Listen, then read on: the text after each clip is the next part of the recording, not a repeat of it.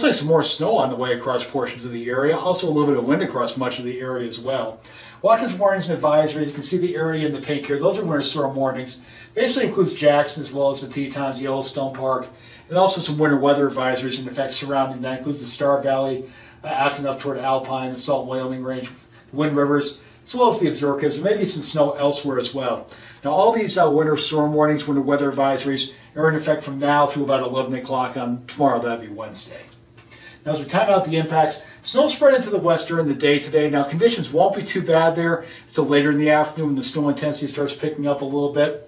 And some strong winds favoring those southwest flow areas, mainly Muddy Gap up through Casper, maybe around the Lander area as well, Jeffrey City. Now the main impact from this thing is going to be tonight, especially across the west, periods of moderate to heavy snow, especially between about 6 o'clock and about 3 o'clock this morning. Could be some very heavy snowfall rates there, especially in the Jackson Valley.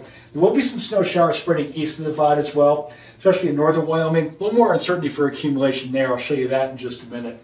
Then on Wednesday, improving conditions. Snow tapering off in the west, just some lingering snow showers across the area, and the wind slowly decreasing as well.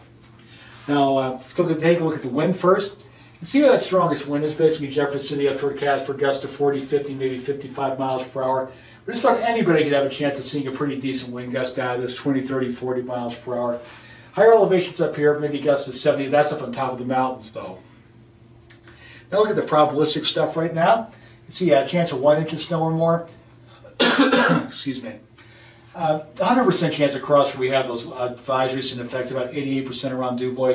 Now I want to call your attention up here across northern Wyoming. Good setup for maybe some snow banding up here. There's going to be a pretty strong jet moving across here. This will be the after sunset tonight, especially I think between about 9 o'clock and about 4 o'clock. 84% chance of seeing an inch of snow around the Cody area. Anywhere I'd say from Cody, Grayville onto the north, could pick up a couple inches of snow, maybe a little bit more if snow banding sets up. As you heard me say before, it's very hard to pinpoint. Not much of a chance of seeing that across southern areas though. Bump that up to 6 inches. You see the chance really drops off east of the divide. Very, very small chance around Cody, probably not that much. The reason why we have those warnings in effect, very good chance of the Jackson Valley seeing at least 6 inches of snow.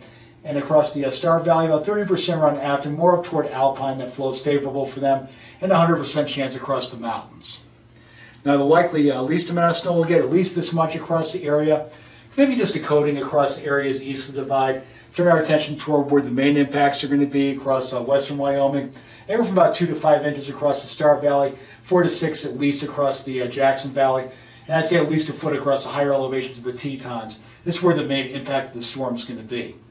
Now the likely highest amount we'll see across the area, again, west where most is going to be, could be locally 7 to 10 across the Star Valley. That might be a little high there, maybe up to a foot around the Jackson Valley. You see those really bright colors here? Yeah, things set up right. Some places could pick up 30 inches of snow. Again, that's an outlier there, but a lot of moisture coming in with this, so localized areas could pick up a lot of snow. About maybe up to 18 inches around Old Faithful. Amounts drop though as you head up toward Mammoth. Maybe 4 inches around Pinedale, small chance of that. About less than an inch around Kenmore. Now, I was talking about the northern portions of the area, east of the divide.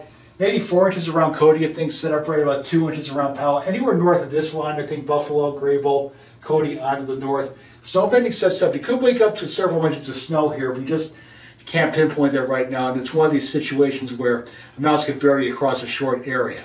Now the most likely amount of snow we'll see out of this, see across the north up here, anywhere from about trace, 1 to 2 inches, maybe a little bit more around Cody. Not much down here, maybe just some flurries, maybe 1 to 3 around Du Bois, 1 to 3 around Pinedale, but the emphasis, northwestern Wyoming, anywhere from about 3 to 48 inches across the Star Valley, anywhere from say about 6 to 12 inches across the Jackson Valley. Tetons getting the most out of this though, generally about 1 to 2 feet, maybe locally a little bit higher up here in southwest Yellowstone.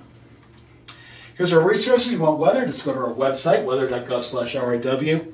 Road conditions, wildroad.info on the web. You want to call them on the phone, 511 in-state, 1-888 Wild Road out-of-state. You want to take a look at the webcams for yourself, just go to our homepage, our local programs tab, and click on webcams. Be safe, everybody, and enjoy your day.